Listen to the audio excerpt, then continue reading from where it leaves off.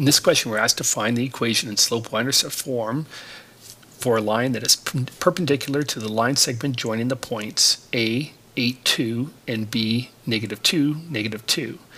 And we're going to try and calculate the slope because we're not given the slope directly, but we are given 2 points. And so we're given that x1 is 8, y1 is 2, x2 is -2, and y2 is -2 as well.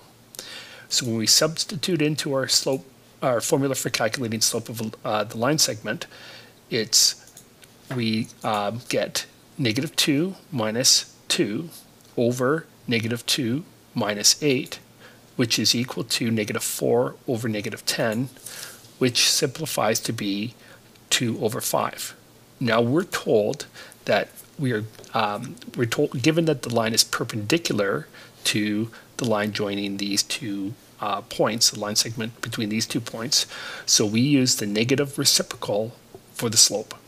And the negative reciprocal for 2 over 5 is going to be -5 over 2. So now that we're given x is 8, and we're going to use point A for calculating the equation of the line.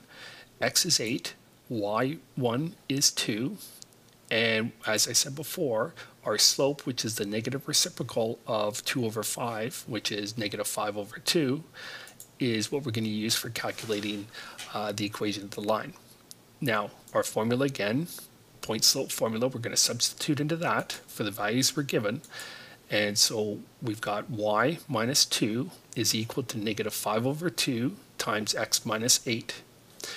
When we distribute the -5 over 2 through the bracket, we end up with -5 over 2x, and -5 over 2 times -8. Well, negative times a negative is a positive, and 5 over 2 times 8 is 20. And so we're going to add 2 to both sides to find the equation of the line in slope y-intercept form. So it is y equals -5 over 2x plus 22. So that means the slope of the line is -5 over 2, and our y-intercept is +22.